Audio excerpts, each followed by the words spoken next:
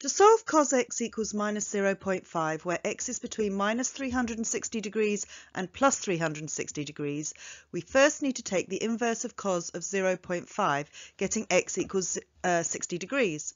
60 degrees is our reference angle, as the original equation was negative, so we need to show the 60 degrees angles where cos is negative in the cast diagram.